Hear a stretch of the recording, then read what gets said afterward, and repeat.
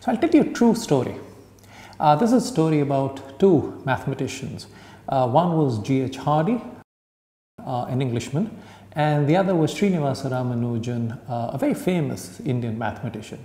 So both of them were working at Cambridge, and Ramanujan was not well. He ended up in hospital. So G.H. Hardy goes to visit him, and Hardy catches a taxi. So when he gets there, of course, you've got two mathematicians together. I mean, of course they'll talk some numbers, and of course they'll talk some math. So G.H. Hardy tells Ramanujan that the taxi number that he came in was not a very exciting number. It was 1729.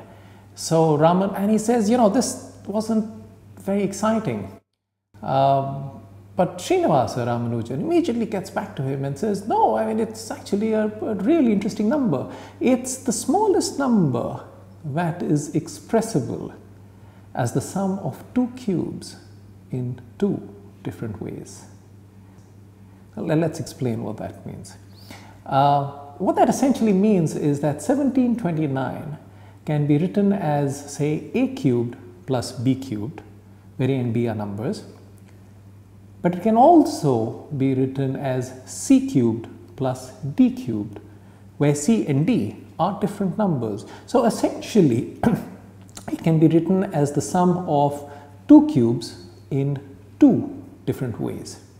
So what we suggest is the following. Why don't you actually get yourself a pen and a paper, then go ahead and pause this video, and why don't you try and work this out yourself. So try and work out what a and b are, such that a cubed plus b cubed is 1729, and if you can work that out, then try and see whether you can find c and d, which are different numbers, such that c cubed plus d cubed is also equal to 1729. So after the pause, we'll give you the solution to this question, and we'll also pose and answer two additional questions which are sort of similar in spirit.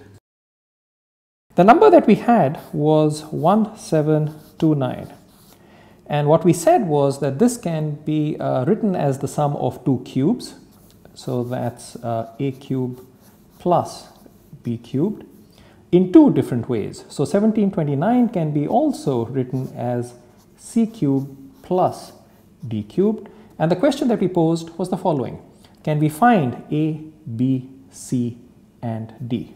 Right, so that was the question that we actually posed, and let me move that out. So the answer is 1729 can be written as 10 cubed plus 9 cubed. 10 cubed is 1000, 9 cubed is 729, so you add the two together, you get 1729. It can also be written as 12 cubed plus 1 cubed. So 12 cubed is 1728 plus 1, so 1 cubed is just 1.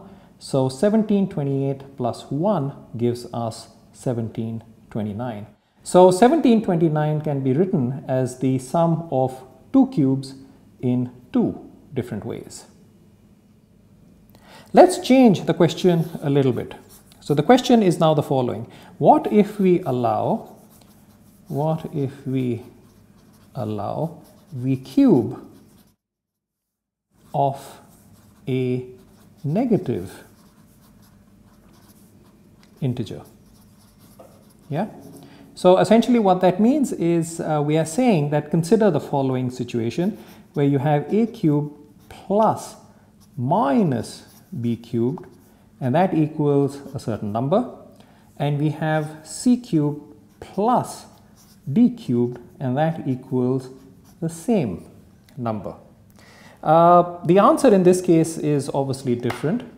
So here we get 6 cubed plus minus 5 cubed, which is 91, and 4 cubed plus 3 cubed, which also works out to be 91.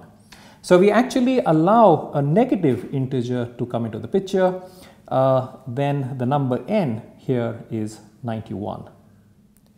Let's give a hard question. Okay, this is actually quite a hard question. And the question is the following, consider that we have a cube plus b cube equal to some number n, and we have c cubed plus d cubed equal to the same number n, but now we also want e cubed plus f cubed equal to the same number n.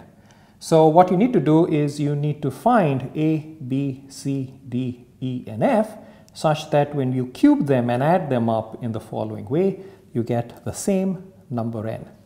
Now, if you really want to be brave, you can go ahead and try it, but if you just want to know the solution, then keep watching. The number n is a rather large number.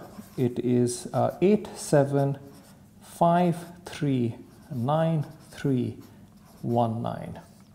And the question now is, what are a, b, c, d, e, and f?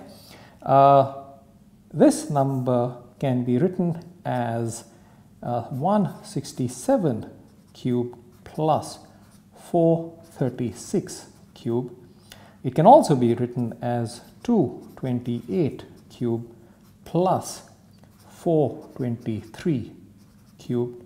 And finally, it can also be written as 255 cubed plus 414 cubed.